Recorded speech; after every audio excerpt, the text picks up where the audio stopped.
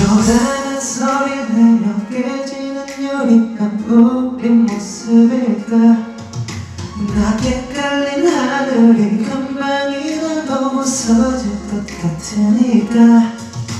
왜 이제야 왔냐며 날 기다렸다며 내 사랑 반겼던 너는 이제 어떠다 마주칠 모르는 사람보다 차갑게 걸어있다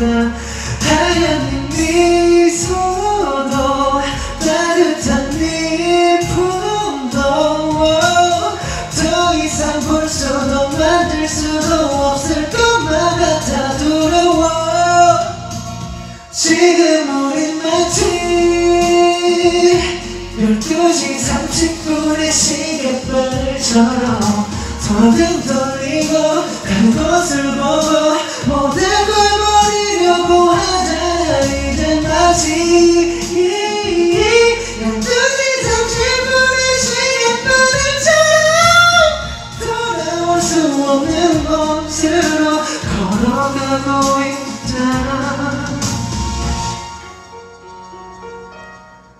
어우 힘들다. 우리 따라 흘러가는 시간도 멈춰나봐 우리 덕이 너와 내가 되나봐 사소하게 지나간 모든 것들이 다 지나가 위보다 넘친 것 같아 네 손이 참 따뜻했었나봐 흔들리는 널 이미 알았어 그래서 더 꽉 잡았어 널 안았어 널 가뒀어 내 사랑이 넘겨졌어 Yeah I know 모두의 탓인 girl But 미련이란 것 희망이란 것 너울 바람의 미소도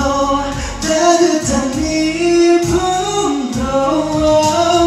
더 이상 볼 수도 만질 수도 없을 것만 같아 두려워 지금 우린 마치 12시 30분의 시계바늘처럼 서로 등 돌리고 한 곳을 보고 모든 걸 버리려고 하잖아 이제 마치 12시 30분의 시계바늘처럼 돌아올 수 없는 곳으로 걸어가고 있잖아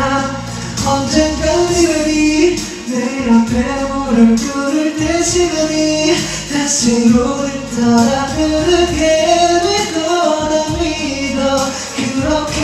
올 거라 믿어 지금 보냈지만 모든 게 다 멈췄지만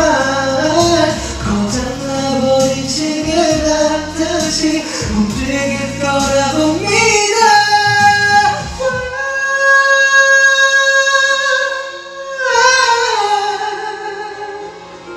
서로 등